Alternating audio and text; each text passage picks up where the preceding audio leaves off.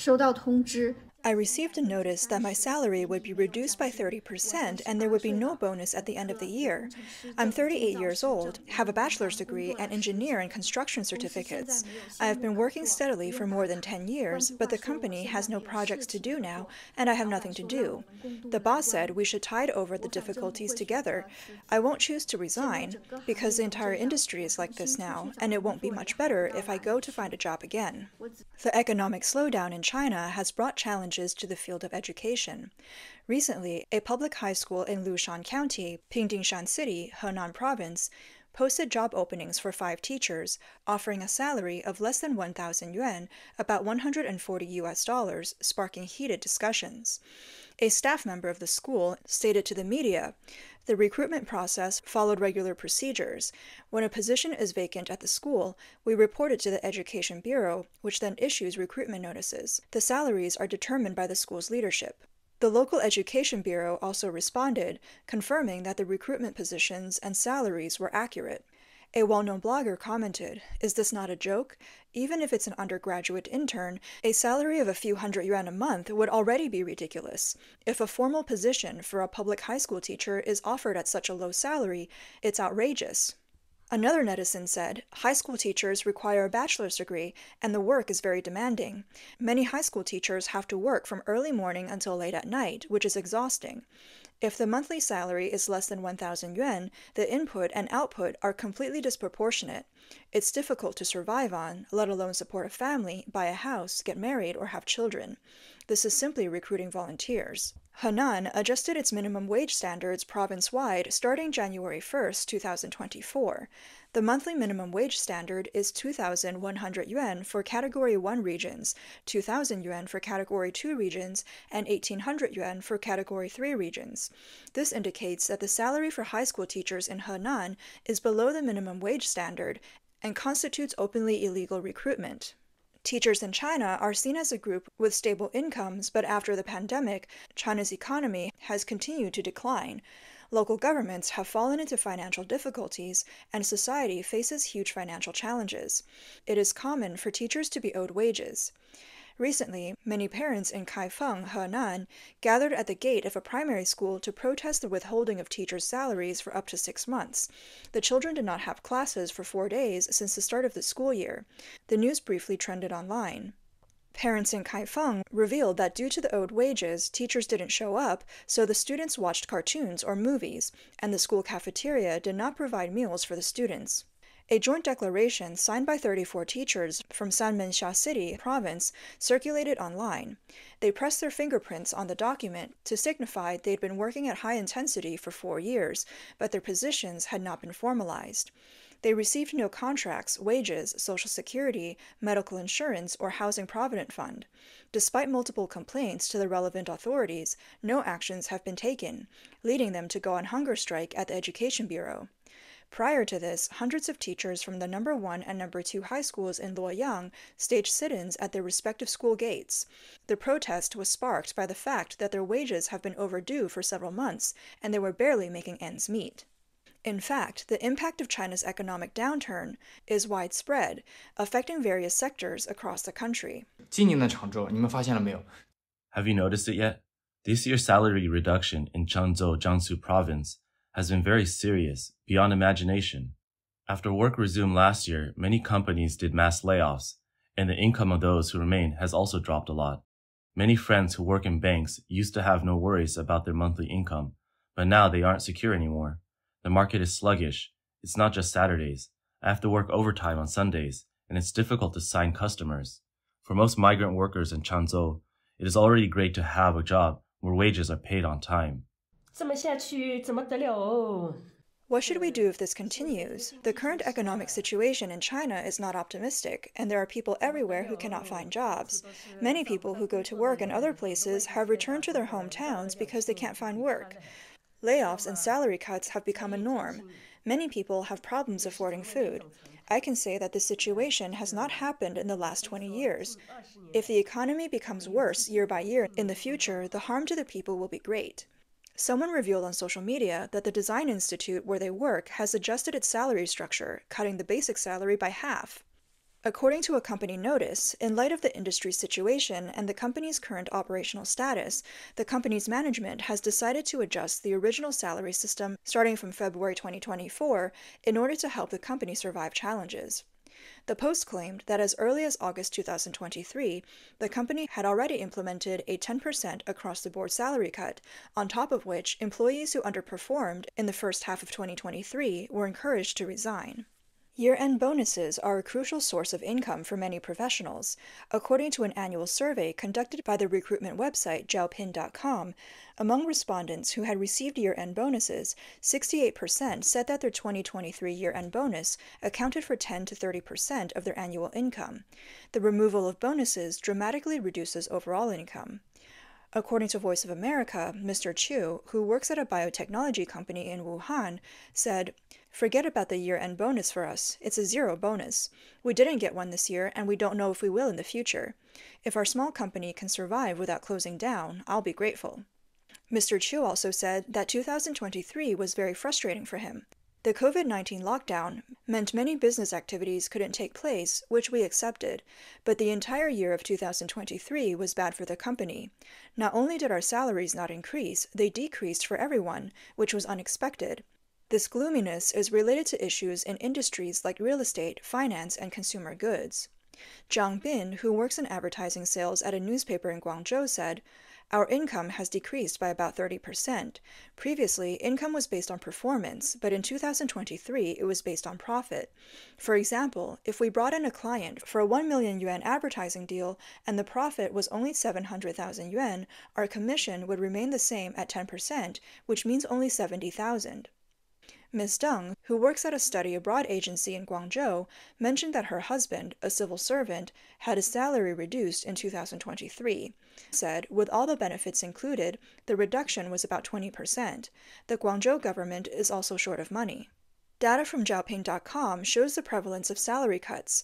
32.3% of white-collar workers experienced salary cuts in 2023, higher than 31.8% in 2022 and 26.8% in 2021, with 11.6% experiencing cuts of over 20%. Amidst China's economic downturn and ongoing deflation, job opportunities are dwindling, forcing many Chinese to seek lower-paying jobs after being laid off. According to the Wall Street Journal, in Beijing, Kang Deqiang had worked in the Chinese media industry for nearly 20 years as a marketing executive. He worked at a media company specializing in railway travel until it closed down due to the COVID-19 outbreak. Currently, the 41-year-old Kang manages a dormitory at a local university, earning only about $500 per month after taxes, which is roughly 20% of his peak income. He also works part-time at a coffee shop in the evenings, earning about $3.80 per hour. Kang stated that he took the dormitory management job in September 2023 because he had to repay a $770 monthly mortgage. Before that, he had been looking for a full-time job for several months without success.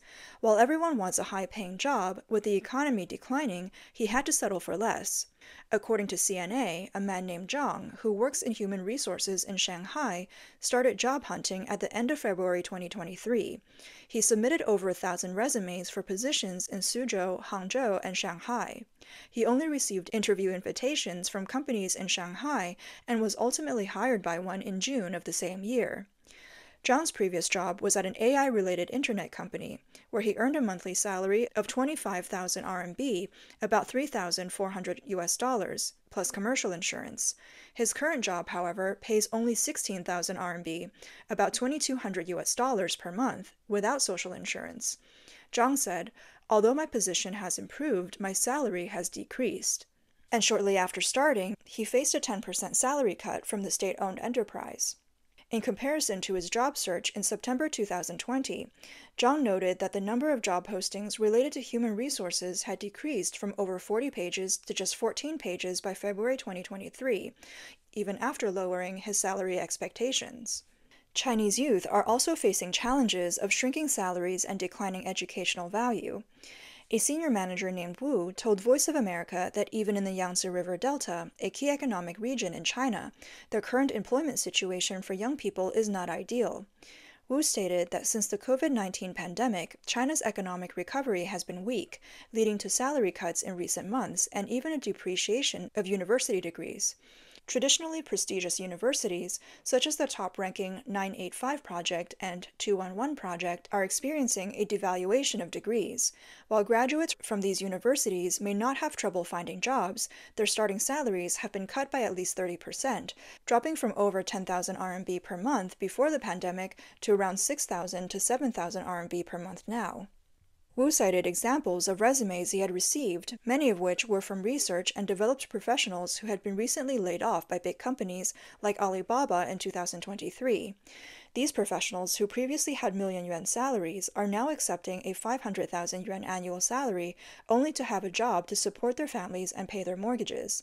There are still many candidates available for recruitment as they are all tied down by their mortgage payments. 6 months later, on January 17th, the National Bureau of Statistics resumed the publication of the unemployment rate for young people aged 16 to 24, optimizing the statistical method and excluding 62 million students.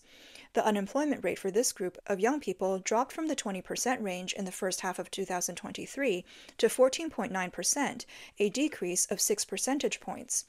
This led Chinese netizens to question the authorities' data optimization practices. Beijing University Economics Associate Professor Zhang Dandan estimated that the actual youth unemployment rate in March last year could have been as high as 46.5%.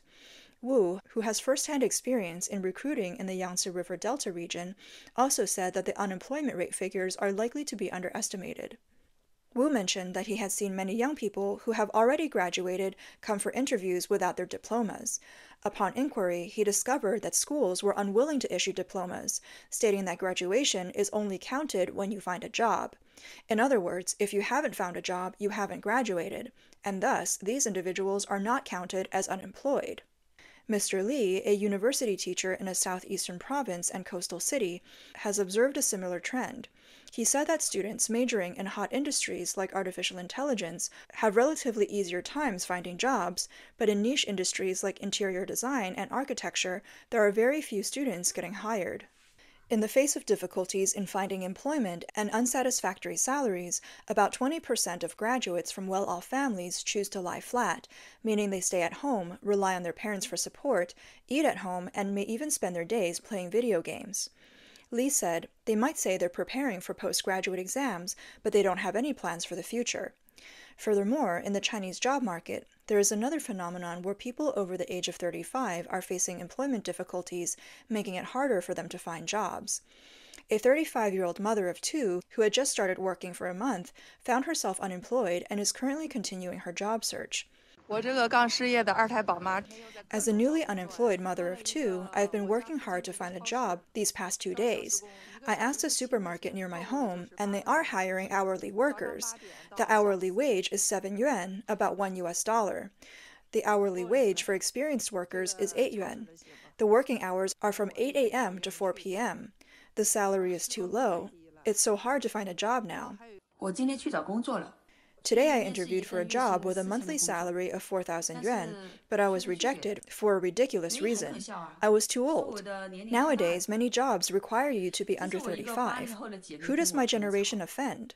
Not only do we have to bear mortgage and car loans, we have to take care of the elderly and take care of children. Under this pressure, adults can collapse in just an instant. It's not just technical jobs, even ordinary labor positions have age restrictions. A supermarket in China recently posted an advertisement seeking cashiers aged 18 to 30, while another upscale chain, Panda, also set 30 as the maximum age limit for applicants, sparking widespread discussion online. Some netizens commented that those over 30 are no longer wanted even by supermarkets, implying that the advertisement signals the end for those over 30. Chinese citizens have taken to the internet to share their experiences, with some as young as 33 having searched for a job for 3 years, and others at just 29 already dismissed 3 times. These poignant posts reflect a bitter reality in Chinese society. The bleak job market has led to the worsening of the 35-year-old curse in China. Initially stemming from social media rumors describing the dismissal of older employees by large tech companies, the phenomenon has now become more common. Many online recruitment notices explicitly specify that applicants must not exceed this age. One Weibo user commented, "It used to be difficult for those over 35 to find a job, but now it's become 30? Meanwhile, the retirement age is being extended. What are people supposed to do during that time in between?" Taiwanese business people working in China also feel the impact of China's economic weakness. Officials from Taiwan's Mainland Affairs Council pointed out that Taiwanese businessmen have reported a general decline of 30% to 50% in their manufacturing performance in China recently, and they fear that they will only be able to maintain basic operations this year.